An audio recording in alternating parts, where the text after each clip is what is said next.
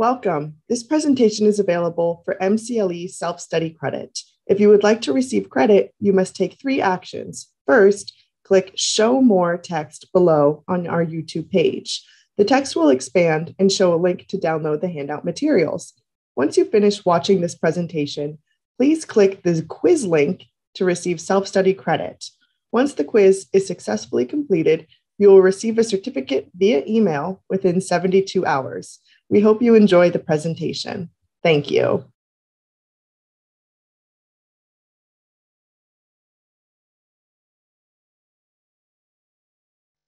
Great, thank you everybody for joining us today. We will go ahead and get started.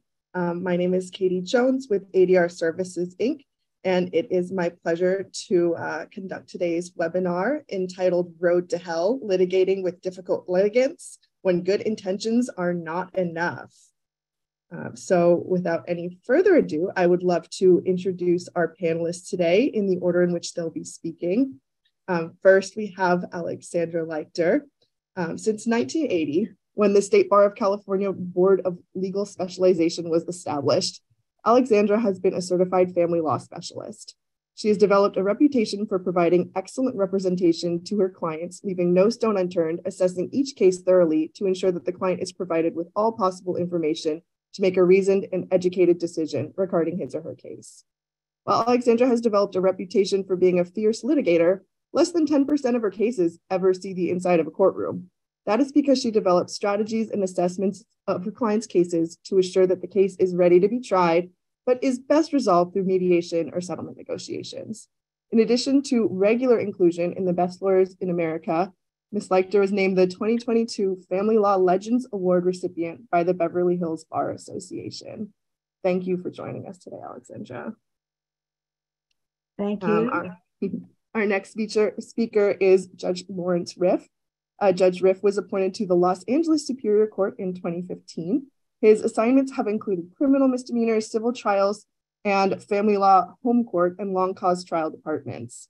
Before judicial service, Judge Riff was a partner of the international law firm Steptoe & Johnson, LLP, where he served as the firm's managing partner for its Los Angeles office for 17 years and practice group leader for the firm's U.S. Toxic Tort and Environmental Litigation Practice Group. Judge Riff has written several articles on a variety of subjects, ranging from toxic tort litigation to insights into the dynamics of the family law courtroom. Thank you so much for joining us today, Judge Riff. My pleasure. And finally, we have Judge Susan Lopez-Giss. Judge Lopez-Giss served 15 years as a judge for the Los Angeles Superior Court, with the entirety of her time on the bench devoted to family law. Judge Lopez-Giss presided over thousands of cases involving all types of contested and complex family law matters, including parentage cases, custody and visitation issues, child and spousal support, business valuation, and property division. In addition to issuing thousands of rulings, Judge Lopez-Giss became known for actively and successfully settling her cases. A strong legal mind, coupled with an emphasis on collaboration to resolve family disputes, has resulted in her reputation as an effective problem solver and adjudicator. Now with ADR Services, Inc., as a full-time neutral, Judge Lopez-Giss is available for mediation and private judging assignments. Thank you, Judge Lopez-Giss. Thank you. So I will go ahead and pull up our PowerPoint for the program here. And I invite you to take it away, Judge Lopez-Giss. Thank you. First of all, I want to thank ADR for hosting this program. And more important, thank the panelists who agreed to this agenda. I picked this title, The Road to Hell, When Good Intentions Are Not Enough, because the fact of the matter is, out of the thousands of cases that are filed each year in the Los Angeles Superior Court, and I'm sure it's the same statewide, approximately 88 to 90% settle, meaning they don't see the inside of a courtroom. You as litigators might spend days and nights working with these clients, but the judges don't really see them. So what we're talking about is the 10%. And I think during the course of COVID, it got worse because people's expectations of their life, people's expectations of what they expected, specifically of their significant other, went up as the capacity to follow through went down. And people have become increasingly belligerent, intolerant, and difficult. And while the rules of court and our access to justice principles have tried to make appearing in court easier with Zoom, or in Los Angeles with various onboard and technical abilities to appear, it seems that the ability to communicate has been reduced. And so these good intentions have led to, unfortunately, a road that seemingly ends in as the family law, either litigators, judges, or mediators, or private judges, hell. So the whole idea today is to discuss advocating your client's position towards reality, litigation tools for the judge, and finally, the benefits of mediation when the above doesn't work. And with that, we're going to start with the world-class expert in dealing with litigants, Alexandra Leichter. Thank you, Judge Lopez-Giss. I want to first quickly do a couple of things. You were handed a copy of the article I used to update every year. I think the last one was in 2019, because in 20, COVID broke out and the LA County Bar no longer was doing it. But it's called Practical Tips on Preparing and Trying Child Custody Cases. And I reread this last night because I haven't read it in a long time. And I think with respect to issues that litigants and attorneys face, most of it is over there. It's on that. It's like 60 pages or something. I'm sorry, it's long, but it has a lot of the law and a lot of the problems dealing with clients, a lot of the issues that you have to deal with on a day-to-day basis if you represent a client in custody cases. The only thing that's missing, I noticed, was a description of the ANCA stipulation, but you can do that yourself. So, having said that, I want to remind everyone that there are the following issues in family law cases: property division, property determination, property issues. Who owes what to whom? How did it come about? And how does the court or the parties divide this? Second, child custody, which is by far the most expensive type of litigation and the most heartrending of litigations. And not all attorneys are or should be doing those cases to begin with. But when it comes to determining who are the difficult clients and even the difficult attorneys, it's most appropriate to determine that when you have custody cases, because I always feel that you have a responsibility, even though you're representing one of the parties, you have a responsibility toward the children that are at issue. And you've got child support, spousal support, domestic violence, and fees and costs and sanctions. Okay, those are the only areas we deal with. And it's a lot more difficult than when I started, when the judge awarded the house and the kids to the mother and the business to the father, end of discussion. And we had all the family law and the civil code. It is now extremely complicated. Now, what does that mean for the attorney? This complication has to be explained to the client. The client comes in with that in a way that they're absolutely blinded by the information you're going to give them out. And what I always tell clients is, I'm going to tell you how this works. I will give you a whole hour discussion. And everything I tell you, I'm going to be repeating at every stage of the proceeding. So it's not going to, and you're going to look at me each time, oh, I never heard that before. And I said, that's because people are so blinded by all this information, they don't understand, that they don't listen, or they can't take it. And it's like going to a doctor. The doctor tells you you've got a cancer, and your eyes glaze over, and you say to the person next to you, what did he say? So in addition to the attorneys having to explain that, be very careful who you're representing.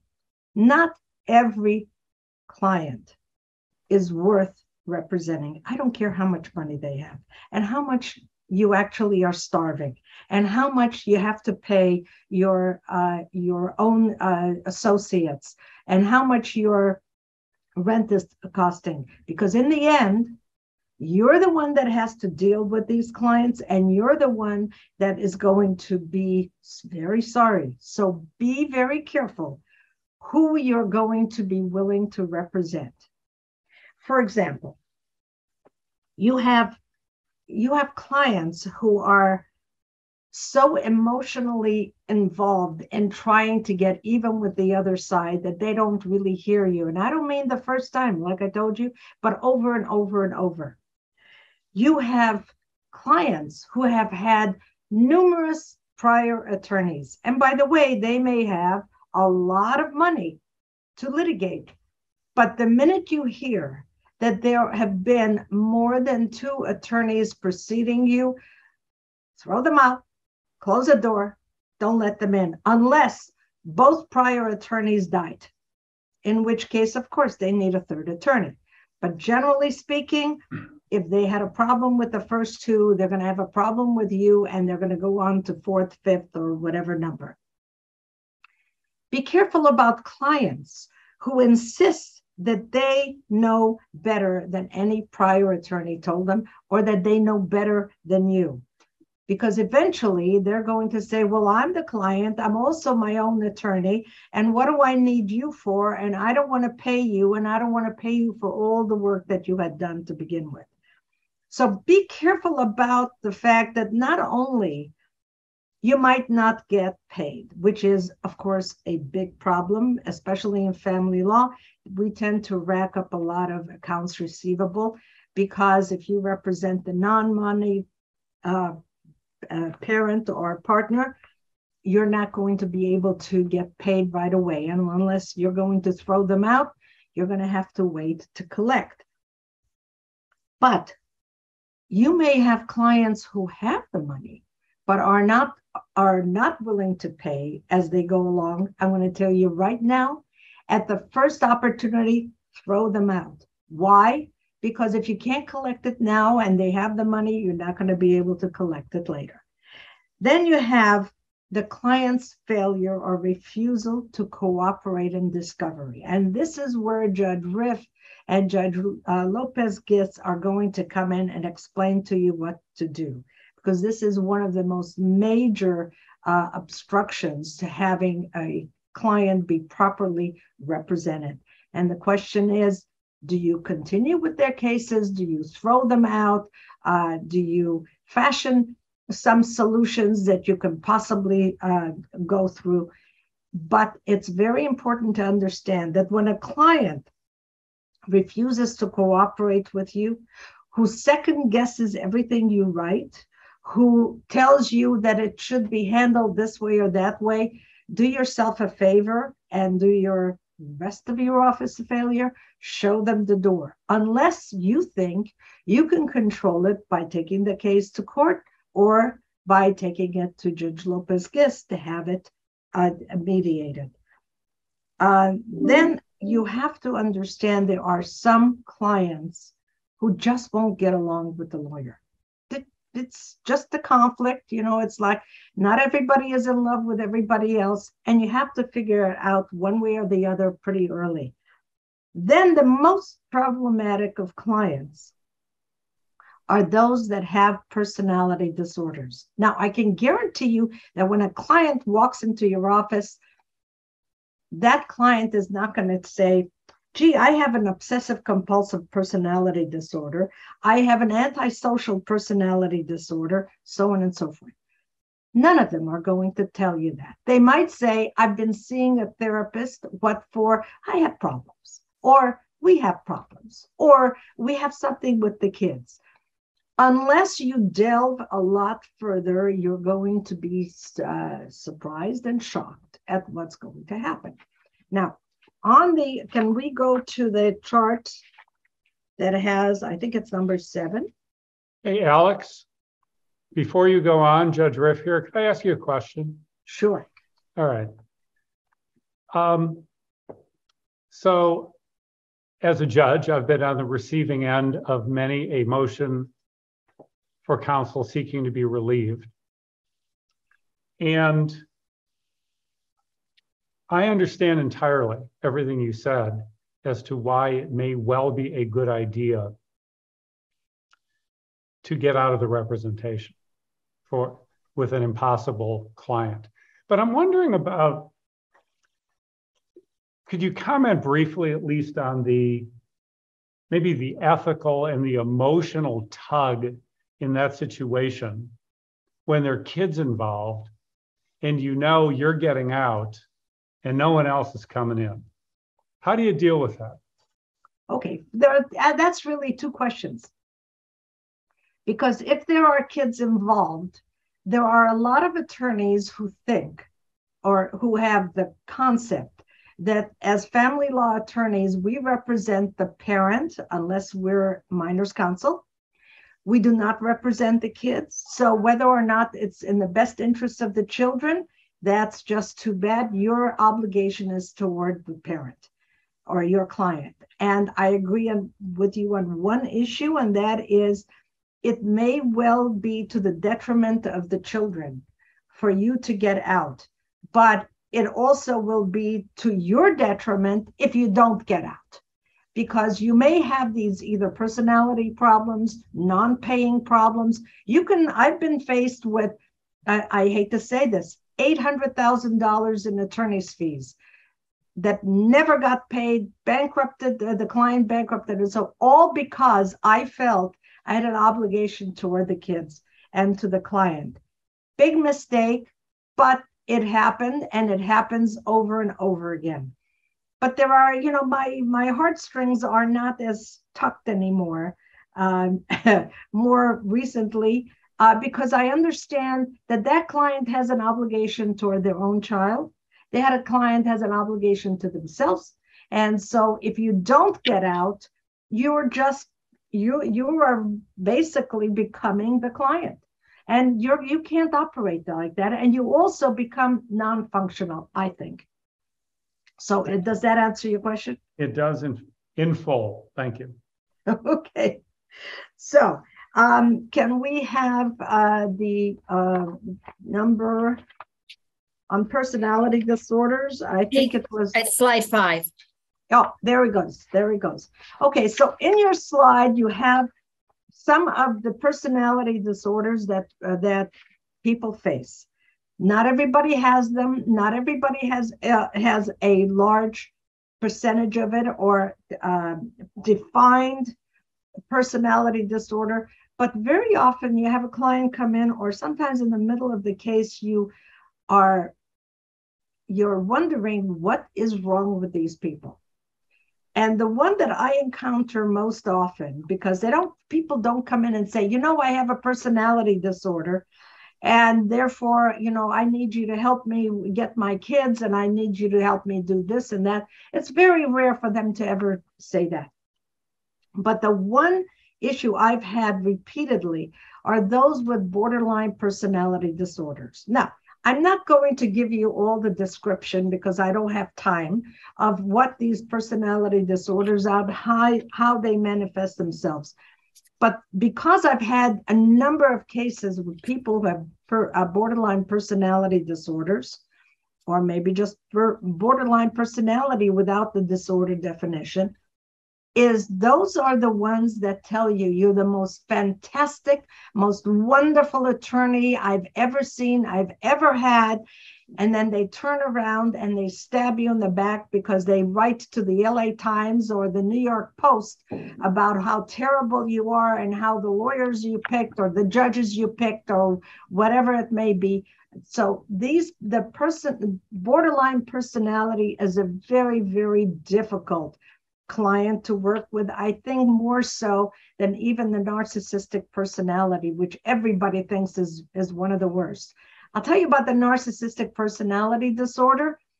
That's the one that is most difficult and most common in custody cases and most problematic because people with narcissistic personality disorder think everything revolves around them. And children do not revolve around parents, much as parents think so. So when you have something like this, you're not going to go into court and say, Judge Riff, I have a client with a narcissistic personality disorder, and I want you to make a ruling on this custody issue, or the other side has a narcissistic personality disorder. No attorney can ever do that.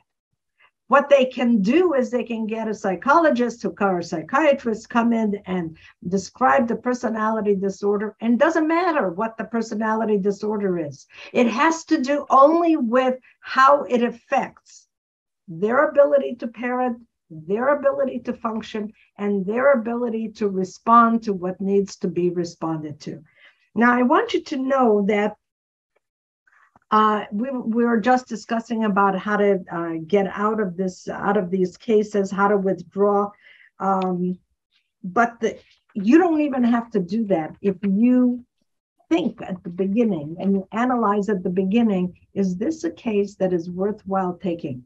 If they want to throw a lot of money at you, but they don't tell you that they have been to a number of other lawyers, you've got a problem.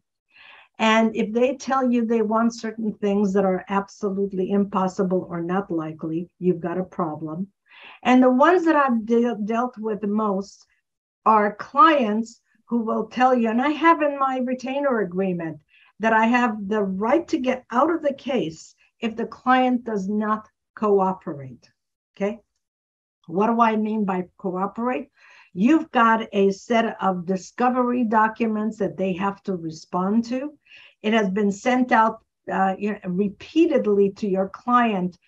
Answer this, give me the INE, give me the schedule of assets and debts, give me this. And they either don't pay attention or they'll do it the day before the discovery is due, and you're ready to tear your hair out, because if you're an attorney worth your weight in salt, you have the obligation to let the other side know, I've got this, this is the discovery and so on, and you have to protect your client, even though the client, by the way, is not allowing you to protect them. So that's one of the things you set out at the beginning, and still you're going to have a problem with that. And Judge Riff is going to tell you how he deals with it in court when you've got the other side who is hammering at you that the discovery hasn't been done, and we want money, and we want to be able to understand why this hasn't been done, and we want to be able to say, well, I need the information, and this is the information, and I've asked for it over and over again, and so on. Okay? I'm going to let Judge Riff talk about that, because it's a favorite pet peeve of mine. Mine too. Okay, take it away, Judge. Well, thank you. I see there are 419 of you out there. Some of you might be wondering, if you're not from these parts, who is this big law, toxic tort guy talking to me about family law? Let me just augment my bio a little bit. In addition to being a family court, home court judge here in LA County, I eventually found myself as supervising judge of the family law division for a little bit more than 2 years. I was the assistant supervising judge for about 1.5 years. So there's that. I guess what I want to observe at the front end is that we judges don't really have a problem, don't have the same quality of problem with impossible clients that lawyers do, and we recognize that. What I wanted to do was actually hold a conference today on impossible lawyers. Judge Lopez-Giss and ADR wouldn't let me do that. Next one, the next one. The next seminar. We'll do that one, and we'll have Alexandra speaking about that as well. She is not an impossible lawyer. She's a wonderful lawyer to have in any court, I must tell you. How much did I pay you to say that? Absolutely nothing. I would have said it, I did say it for free. What I want to say is that from the judge's point of view, I want to put this in a little bit of perspective. And Judge Lopez-Giss has already said this, but I want to highlight it. Day in and day out, we don't see your impossible clients. The court, this conveyor belt of family law matters that, like Lucy in the chocolate factory that we are dealing with, 80 to 90% of those cases do not present impossible or difficult client problems. In fact, probably 70% of the cases filed in family court, we never see at all. I don't know how aware I guess family law lawyers are quite aware of that. You know, the cases go by default and by MSA and other things. We never see those cases. Most of the cases we see are already statistical outliers. They are the 10 or 15% of cases that need any court appearance whatsoever. And of that corpus of cases, probably 80% get off our docket after 1, 2, or 3 court appearances. What we're talking about today, from the judge's point of view, are those cases that are very rare as a statistical proposition, where there are 7, 10, 15 RFOs, multiple lawyers filing in or out, 5 years and the case has still not gone to judgment. Those are the matters that we see, and they're rare in our experience. That's the point I want to make. The other point I want to make is that unlike what I suspect you lawyers have to deal with, and I never practiced family law,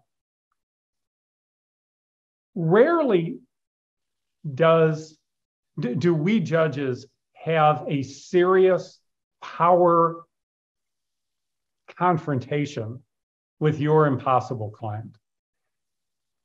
Lawyers are moderating characters in the drama. Alex and others would say, now look, don't get, you can talk to me this way, but don't you dare talk to Judge Riff that way, that kind of thing. And we're aware of that. But the bottom line is, in a true power struggle between a judge and a difficult client, the judge is going to win, right? Because at the end of the day, the judge can make an order and get up and walk away and go into chambers and we're done. And we know that, and you know that. So we don't see what you see, I guess is the point I want to make. But I also want to make a few other points. And I'm not sure if I'm getting ahead of myself. No, go ahead. Yes, on slides or not. From the judge's point of view, and I hope some of my colleagues are among the 416 of you on this, while we may project that we have this awesome power emanating from our black robes, the truth is our power is really not that awesome, and we know it. It's reasonably circumscribed. One of the things we all learned back in remedies in law school, in my case 40 years ago, is that a court of equity is not going to make an order it can't enforce. And when you become a judge, you probably know this, you go to judicial college for 2 weeks to learn how to be a judge. And let me tell you, right there in the first 2 weeks on the job, you learn, don't make an order you can't enforce. What's my point here? When we're dealing with very difficult or impossible family law litigants, we are going to be pretty circumspect in making orders that we either can't enforce or really don't want to turn into a contest of wills. I know that the family law bar, a constant refrain from you all is, why don't you judges enforce your orders? Why don't you make orders and enforce them? Why don't you enforce the Discovery Act? Why don't you enforce the local rules? It is not because we're unaware of them. And by the way, I am of the view that that's what judges should do. We should enforce the statutes, the rules, agreements, stipulations, and all the rest. We should do that. And if we're not doing that enough, shame on us. But with the most difficult litigant, we are also bearing in the back of our mind how much of this should become a sideshow of a struggle between the judge and the litigant. I'll just touch on one more point and then I'll turn it back to Alex, maybe to return to this in a moment. We have a toolbox, but there aren't that many tools in it when it comes to enforcing our orders. We can hold somebody in contempt, cite them for direct or indirect contempt, but now we're not a family law court anymore. Now we're a criminal court. And there's an awful lot of process that is due in the due process of a contempt trial. And suddenly we're no longer making custody orders and holding DV trials. Those are put aside so that we can do our contempt trials. Not a great use of judicial resource. What else can we do? Well, we can strike pleadings. We can impose sanctions, evidentiary and monetary. And I will tell you that we know in the back of our minds, those are the kinds of things that get the Court of Appeal attention in family law. When you start disposing of matters not on the merits, but on forfeiture, maybe for very good reason. And it's not that we're timid to do it, or I hope we're not timid to do it. Alex tells me offline that in fact we judges are too timid to do it, and maybe she's right. I hope I'm not too timid to do it. But again, how much process is due in those kind of due process problems or situations, we are now detracting from our available time. So I guess I didn't really even answer the question. What are the tools available to us? Clear early case management orders that require people to do things. Control dates, bringing them back to make sure they are doing things, and making sure that your expectations are met in a graduated form of enforcement. Enforce the rules of court.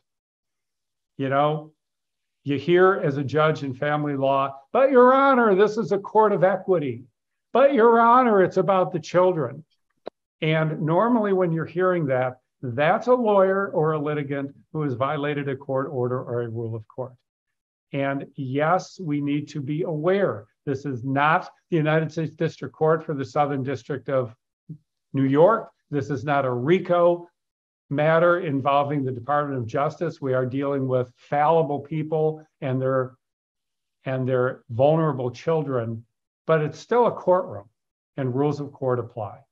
And sanctions is the tool the legislature has given us, and they need to be applied judiciously without embroilment, but to make the point that people must do what they're obligated to do.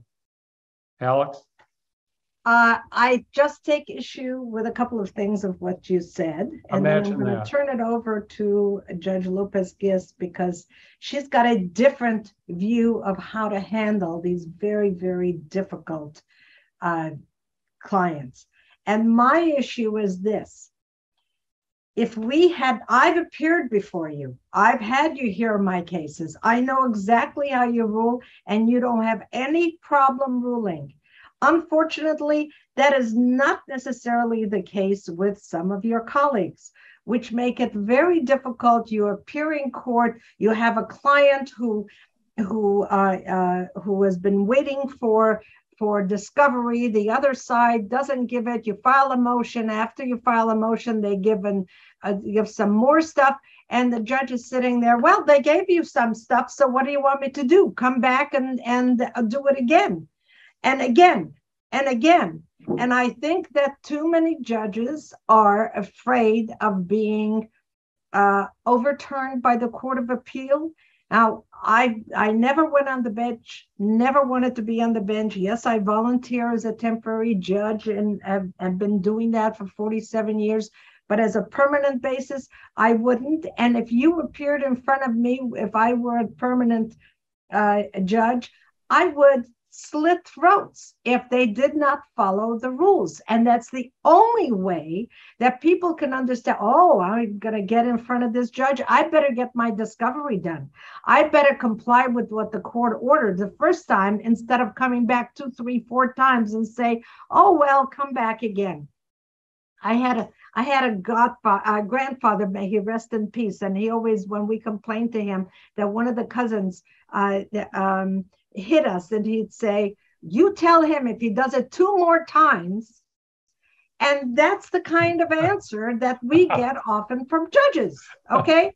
And it is not satisfactory. So I'm going to ask Judge Lopez-Giss, what do you do, assuming, for example, that you can get both clients, both parties before you? I want to hear what you do with these terribly difficult clients, and they don't necessarily have to be personality disordered, just difficult.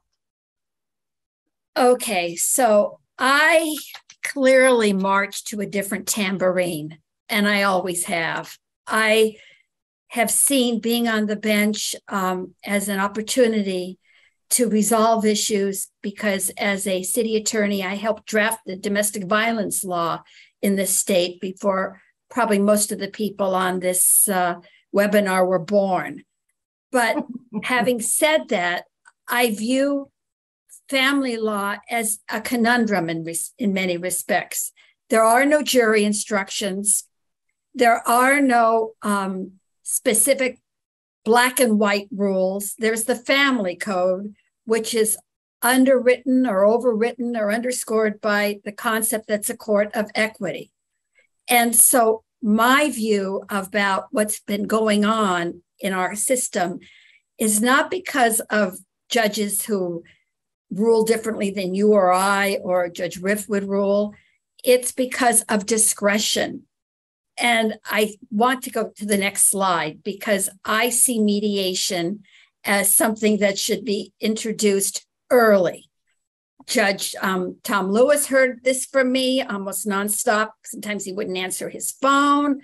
I suspect he retired so he could go make lots of money so he wouldn't have to take my calls about the notion of a settlement court. I think settlement and mediation is the antithesis of long cause trials. And I think right now when people are filing their cases and getting RFOs 4, 5, 6 months in advance ahead of where we are now, if you're talking about May or June, you're not helping the people. And when I say why mediation, because at this point in time, when you are getting your clients, they are angry. They are angry with nothing to do about the court system, with nothing to do with the lawyers. They're angry because they are not being heard. And they have not been heard by their significant other. And then they go to court or they file their cases and they're not going to be heard soon. And so they have expectations of their lawyers to basically become their gladiators, which is not what lawyers are to be in family law. Family law lawyers, I think, are supposed to advocate for the best interest of their clients. But the best interest of their clients oftentimes are not what the clients want. What do they want? It's at the bottom of the page, either the money and or the children. And how you get there, it has to be consistent with what they've watched on The View or what they've seen on social media or what their friend who went through a similar divorce in their mind or separation or custody fight got, and you better produce the same way. And so I think that's true, that they walk into your office and they are intimidated and they're nervous and they're scared and they want to hear what you are going to do for them. And once you start explaining the rules, their faces glaze over because they don't know anything about the rules. They don't know anything about what is expected in court. Can I have the next slide?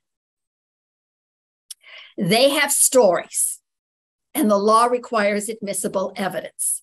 What are their stories? I believe he or she has got money hidden. I believe that if you knew about how many girlfriends this guy has, or how many boyfriends she has, or you heard what all of the mothers at the carpool have to say, you are going to know. And I'm going to bring them in, and you're going to know what a horrible parent this person is, or you're going to know how much money this person has hidden away. And I used to say, this is a court of law. This is not a tabernacle of belief. You need admissible evidence. And admissible evidence is not a declaration that you swear under the penalty of perjury that the person has basically been cheating. Admissible evidence is evidence that shows that, number one, there is actual money in a bank account, or you can trace it, and not what you think. Admissible evidence is not something that the ladies from the carpool or the men from the bar have told you. It's hearsay, but it doesn't prove what you have unless you can show it. And so oftentimes when litigants would come in my court and tell me that they believe this, or the attorney would advocate and says, my client believes it, how are you going to prove it? Where is the evidence that you're going to prove it? And mediation allows you to find out that information sooner. My feeling is under the family code, you're supposed to, the person who's filed for dissolution has to file within several, I think it's 60 days or 90 days. It doesn't matter what the rules are because nobody follows it. The preliminary declaration of disclosure, nobody does it. And you're supposed to file without a request for admissions or interrogatories or depositions, all of the substantiating documents, but nobody does. And my belief when I was on the bench was that if you are in a point where you are requesting discovery, you should already be worried that sanctions are going to be imposed. But this is way down the line. People want to tell their story, and their story, 98% of it will not be introduced into court. Can I have the next slide? There's a risk management that needs to be explained to the litigants early on. What I tell people when they would come into my court was, what you want to do right now is to go to Las Vegas and take all of your money or your kids and put it on one number, not a color, because a color you've got 50% of a chance of succeeding. In Los Angeles, we have 60 to 70 bench officers. We've all done the MCLE training before COVID, where we sat in massive ballrooms with 10 people at a table with a clicker. And there'd be a panel on the issue of, let's say, a financial analysis of a business. And at the end, we'd all click. How many people think that there is an actual showing of X amount of money? How many people think there's not enough information? How many people would rule in a different way? And you get the pillars. And the pillars are 28%, 30%, 40%. And they'd all sustain or would survive an appeal. And when you tell and explain to people that you have to prove this, and you're taking a chance going in front of a judge, and you do that early, I think you get people to understand how much they're spending on their lawyer versus how much they think they're going to get. And most people, when they come in front of me, have no idea how much they've spent on their lawyer. They look at their lawyer for the answer, and they have no idea how far apart they are from the other person. Next slide, please. In mediation, I believe that we help the parties, but most important, the lawyers help their clients frame the issues. There needs to be meeting and conferring. When I would tell litigants or their lawyers, I need you to meet and confer and give me a joint statement of disputed issues before you come into court. The first time I ordered that, when I was sitting in Pomona, it was almost like I repeat my cousin Vinny, you were serious about that? Yes, I was serious about that. Because once you understand what you agree that you disagree about, You narrow the issues. More important, mediation allows confidentiality, so you know what the other party's arguments are. But the most important part about mediation is the clients get to vent. They get to tell the mediator all of the information that will never be introduced into court. And they have to be told that this is a very interesting situation you're in, but none of this is relevant. But when you have a mediator, a individual who's done this for a long time, explaining to the parties that this is not relevant, or your likelihood of success is not as great as you think it may be, you are basically backing the lawyers up. You're giving the lawyers cover. And it also gives you an opportunity to clarify your client's demand, even if you don't settle the case. Next slide, please. Can I just interrupt you for 1 second? Yeah, you can interrupt 1 second because I'm going to be done. Okay. If it fails, you've had an opportunity to look at the answer book. Go ahead, Alex. Okay. What I wanted to say, to add to what you had to say, is the attorney has to advise the client at the outset of the case. This case may go to mediation, it may go to litigation. The two of you, with the help of the other attorney, would be able to settle and so on. But I found that if you don't tell the clients in advance that this case could and should go to mediation, and there you can tell the judge or whoever the mediator is what your issues are, it's a lot harder to get them into mediation because they will have spent, I don't know how much money in doing the litigation. The other thing I want to say with the mediation is that one of the things you have to advise your client about is, as Judge Lopez-Giss said, clients want to say their stories. They cannot say their stories in court because most of the stories are inapplicable. The court can't take that into consideration. But once you have a retired judge who is the mediator, and you are with the mediator in a private session where the other side is not there, your client has an opportunity to vent. And believe it or not, venting to a judicial officer, even if it's a retired judicial officer, takes a huge weight off of their hearts. They feel they have been heard. Now, the mediator will say, you know, I really do understand what you have to say, and you were really wrong, then you were whatever, but I cannot take that into consideration because the law doesn't allow me, blah, blah, blah.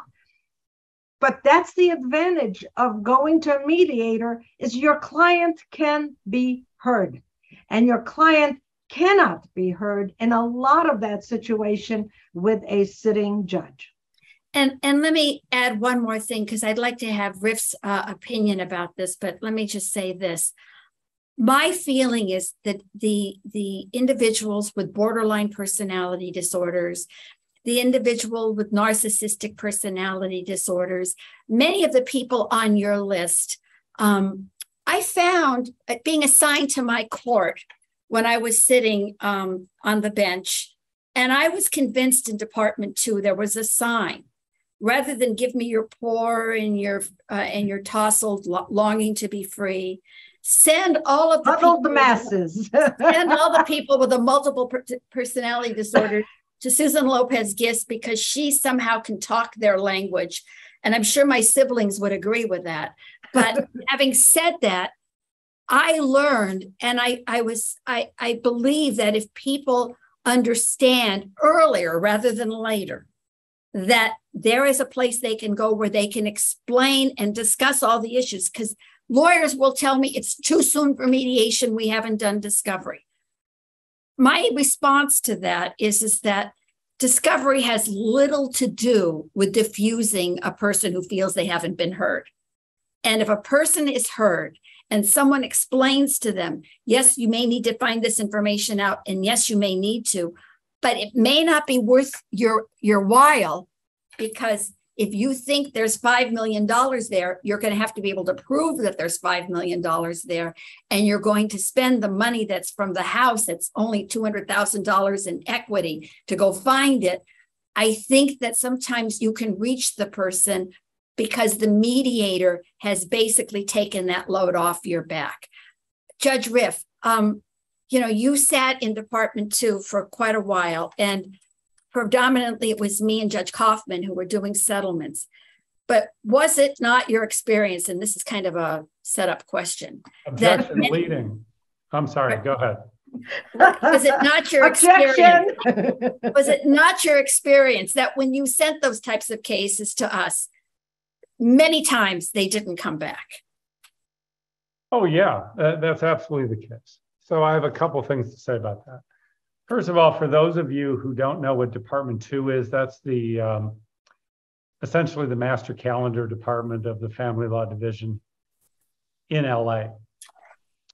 And Judge Lopez-Giss, you are right, by the way, that there was a code that frequently occurred when the litigants, the lawyers, who knew that they had a particularly difficult client, when they wanted to get to you because of their belief that you had a facility in dealing with such people, there'd be a code. So for example, I would hear, well, is there any availability in Santa Monica, which is where Judge Lopez-Giss was sitting? And that was code to me that that's where they wanted to go. Not that Judge Kaufman or Judge Roberts were not doing great work, because they were and still are. And yes, the answer to your question is many times. I mean, we don't even have to use vague words, because as you know, Judge Lopez-Giss, during my tenure, we started keeping track. We started keeping records of outcome of settlement, and by and large, 7 out of 10 matters that got sent to our settlement court did not come back. But here's my question for the two of you on this, on a related point. And my wind up to it is as follows. We have essentially unlimited demand of our judicial officers in our division. I'm sure it's true throughout the state, throughout the family courts. We need more domestic violence restraining order time. We need more long cause time. We need more time for garden variety RFOs for custody and support to be heard, not 3 months out, but a month and a half out. And we need more settlement courts, without a doubt. And one of the terrible challenges of being a supervising judge is working with our presiding judge. How are we going to divide up and allocate those very scarce resources? And Judge Lopez-Giss, I completely agree with you, because you also bent my ear constantly, which was welcome, that we needed more resource applied to settlement, and certainly earlier. And I did what I could, but I could not do as much as I wanted or you were recommending. Here's my question from both a lawyer and settlement officer point of view. Can you compare and contrast? Well, I'm sorry, I missed one point. And the point is this. Well, we ended up doing, at least when I was in Department 2, by and large, we would get people to a settlement judge pretty late in the proceeding, pretty late. And that reinforced behavior in the community, in my opinion, bad behavior in the community, that many lawyers didn't feel that they needed to be ready to have a settlement discussion until late into the proceeding. So I guess my question is, Judge Lopez-Giss, first for you, and then Alex for you, would you compare and contrast, for me at least, and maybe others in this webinar, the experience of being a settlement judge in court versus a settlement officer in the private sphere? What can you do differently? Well, just compare and contrast. I think that question has made me convinced that my decision to leave the court was a good one. I was happy. There was nothing about me being on the bench as a sitting judge that made me unhappy. I loved my assignment. I respected the attorneys, my colleagues. It was just time. I have grandchildren who want to see me, and I wanted to be able to have more flexibility with my life. Having said that, it took one or two cases for me to realize the incredible amount of flexibility and time I have. And people are calling me early on with clearly difficult people who have custody issues, who are so far apart that to say they're on opposite ends of the solar system is too close. They're in a different galaxy on so many issues, but the children are in the middle. And the ability to be able to deal with the people and let them talk and come up with creative solutions and have the time. I had to recess at 4:15. I mean, there were personnel issues, and I went over and I would get chastised, but I can go longer, and I have the ability to call people up and talk to them and interact with them, because it's not ex parte. And so the ability for me to tell an attorney, have your client, get on the phone with your client and let's talk, even afterwards, if it hasn't resolved, ultimately has led to settlements. And so my feeling is that the desire to be able to help resolve cases earlier rather than later is so much more possible now. And especially because some of these people were waiting during COVID just for dates and they couldn't be seen. And I will just say one other thing. I understand we are supposed to, and it's important to be able to allow people flexibility to appear by Zoom or Hollywood Squares, the way I would call it. There is something more to be said dealing one-on-one with people and letting them come in, even if they're across a very big conference room, so that they are in a safe environment, not in a courtroom that's quite intimidating, and being able to be heard. So let me answer. Number one, Judge Lopez-Giss is 100% correct with respect to the personal appearance rather than, and I've been fighting this. When you were the supervising judge, I was fighting some of this appearance by Zoom, and I for RFOs and motions, fine, but settlement conferences and trials, I think, have to be in person. But that's my personal problem. But there's one other thing. I don't know if either one of you were around when Judge Black was a judge in family court. He did mediations till midnight or 1 o'clock in the morning. He closed down the courthouse because if he felt there was a way to get those cases settled, he will do that. And how often I have found him in Department 2 when he was a supervising judge, and I was there at 7:30 at night. I would walk in, I said, "What the hell are you doing? Go home to your kids." He says, "I just have an ability to settle. I think I can settle this." Okay, and he did. The third part that I wanted to say is that the problem with the settlement system, and I think this is true throughout the state because I've heard a lot of complaints about it, it comes too late. Just as Judge Lopez-Giss says, I have the ability to get them at an early stage. The court does not encourage that. It doesn't say, okay, here's on your first RFO, and this is what I see, the reason, what's going on here, and I'm going to do the FCRC or whatever iterations they call those things. And instead of doing that, just say, what is that issue? I'm sending you out to mediation. You're going to be there with such and such judge. Number one. Number two of that part is that the settlement judge who is really good at settlements should be able to do that one case, not have a backup of 3, 4, 5 cases in one day. That just doesn't do it. It's too distracting. And the parties say, oh, okay, well, I can just go home and end the discussion. So that's my answer. I do want to say there is a question, and there are some questions here. We can't deal with them. And but one of the questions, and that was what I had started to say at the beginning, how can you tell how a client will behave until you start representing him or her? And what if a client won't let you stop representing him or her and you can't ethically reveal any confidential information to explain why you want to stop representing the client?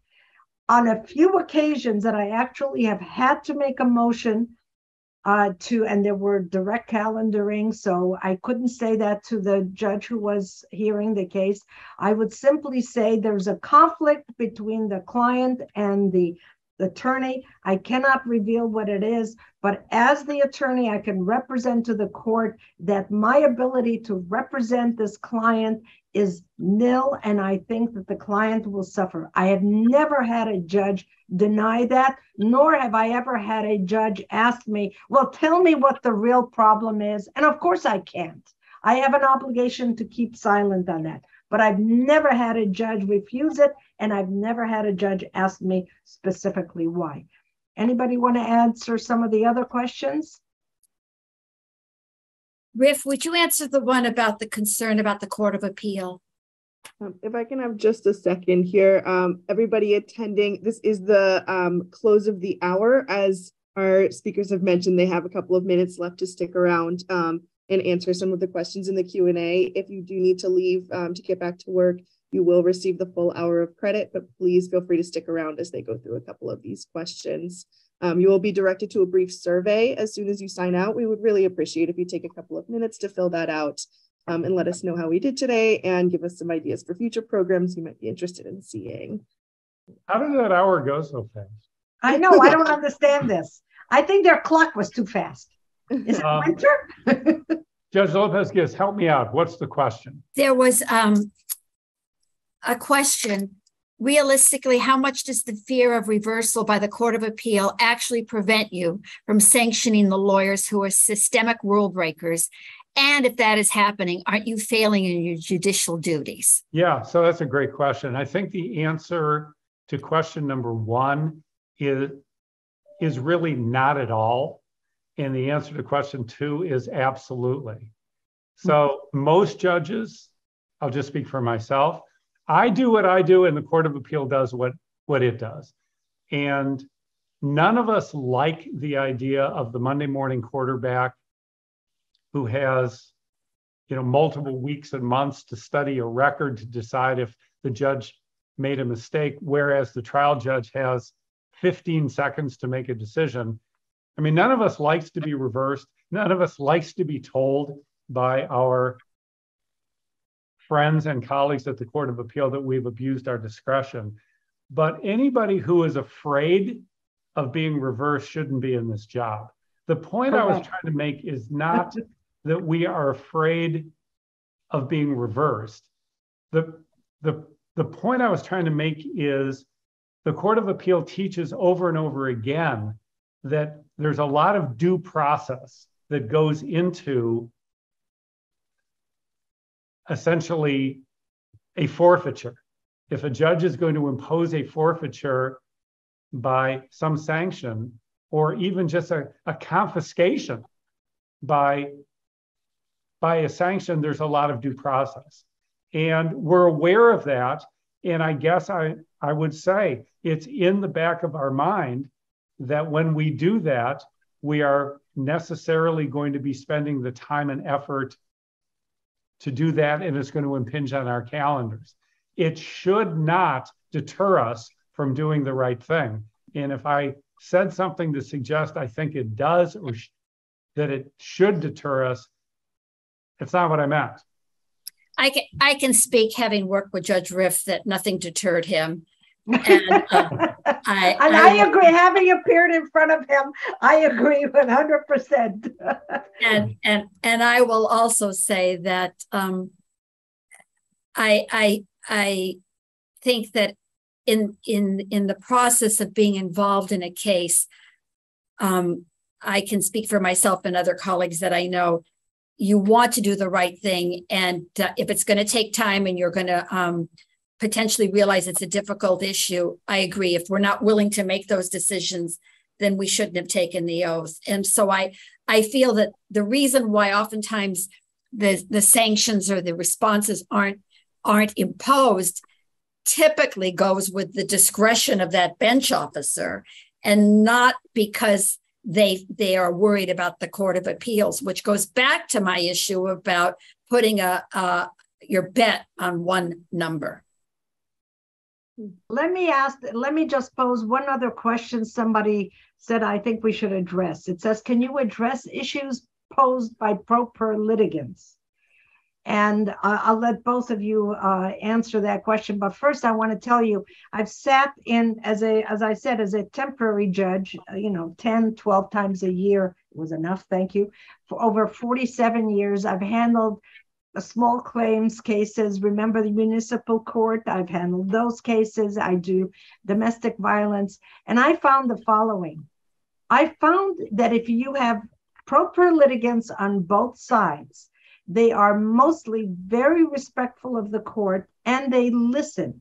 If you don't use legalese and explain to them what the process is and then ask them questions that is not legalese, I find them to be very responsive and far less obstructionist than some lawyers.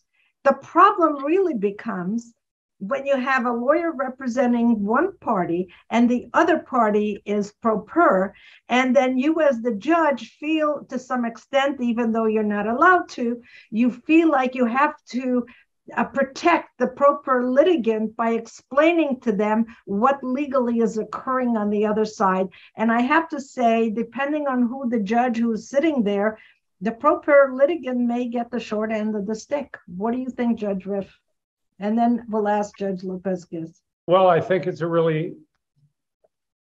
you've put your finger on the real problem. It's the asymmetry of that situation where the lawyer is successfully objecting to all of the self-represented litigants' testimony because it's hearsay, but then is seeking to shovel in the hearsay, and the self-represented litigant doesn't know enough to say objection hearsay. It's terrible sitting as a judge watching that dynamic. What the rules of ethics teach us and the guidance we have is that we are permitted to, I'll just say, do things to enhance access to justice for self-represented litigants. But we're not their lawyers, and the law engages in the assumption that the rules apply to everybody equally, irrespective of whether they're self-represented or not. So how forward-leaning a judge can be under the access to justice rubric is, to quote Judge Lopez-Giss, a matter of discretion. Judge Lopez-Giss, do you want to respond? I think both of you have responded well to this. I wanted to add a different angle to this, and that is the pro per litigants who come in with friends, and also represented litigants who come in with friends or family members, or have somebody outside in the hallway, or worse, on the phone. And they take breaks and they go back and they come back. And on the one hand, courts are open. You can't throw people out unless they disturb. And it becomes a question of proof, in the sense of knowing that somebody's in the back of the courtroom intimidating or keeping somebody from acting appropriately. So my feeling with self-represented litigants is twofold. First of all, to make them understand whether they're represented, when they're not represented and the other side is, that the court is going to give them an opportunity to be heard, but they've made the choice not to be represented. And so consequently, the court is not going to bend the rules or the law for them. And secondarily, with respect to that, many times the lawyer gets relieved the night before, and this could be the third lawyer that got relieved the night before, and they want a continuance. Of course, it's discretion. In my court, it rarely happened. But that doesn't mean that colleagues wouldn't see under that circumstance the opportunity to continue, which in many cases is an opportunity to basically control the litigation by prolonging it.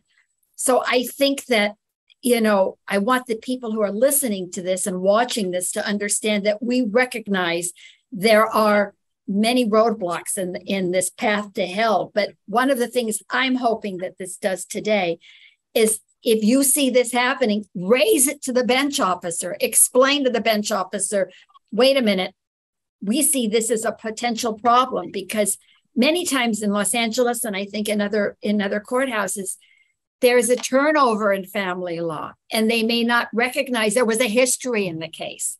And so it's important that the bench officer understand oftentimes the history that preceded that day in court. And I just want to thank everybody for attending. I want to thank Alex and Riff for participating with us, and most important, all of the people who listened, and ADR for making this possible. Thank you. And I want to say that Judge Lopez-Giss is the one who twisted both Riff's and my arm to get on this panel. And I have to say, I learned a lot and I really enjoyed it. I hope everyone else did too. Thank you. Thank you. Thank you all so much for joining us, and thank you to our speakers and all of our attendees. ADR Services, Inc. has been your unwavering partner in alternative dispute resolution. But as the world changed, so did we. From virtual and hybrid hearings to our ongoing on-demand CLE program, ADR Services, Inc. continues to keep resolution and legal education at the forefront, woman-owned and operated from the start. There is someone for every situation. We are ADR Services, Inc.